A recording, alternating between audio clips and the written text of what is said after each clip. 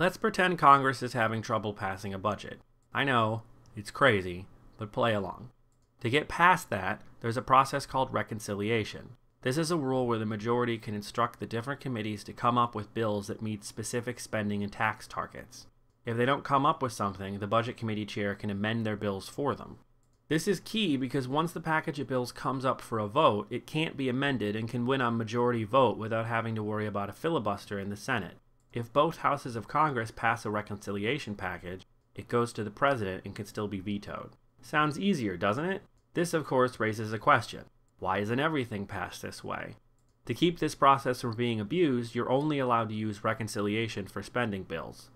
Under the Byrd rule in the Senate, any senator can object to any item in reconciliation package that isn't directly about spending or taxes, and the item is taken out unless 60 senators vote to keep it in.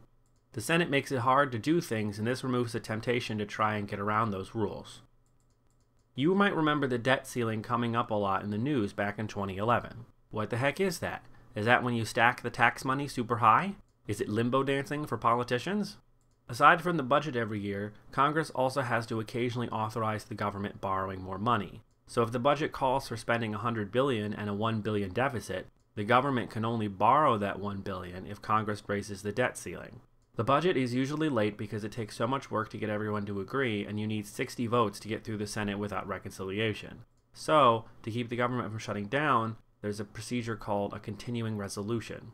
This is where the agencies get the same amount of money as they did in a previous budget. So you get 3 months of funding, say, for your budget back from 2010. The problem is that usually the agencies have hired more people or have a bigger budget in some other way, so this is the same as taking a budget cut. Sometimes Congress might pass several of these in a row if they can't agree. So Congress passed a budget. Now what? How is the money actually spent?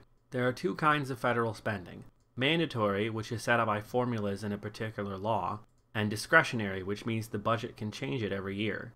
Mandatory is a funny word, since Congress can change those laws whenever it wants to.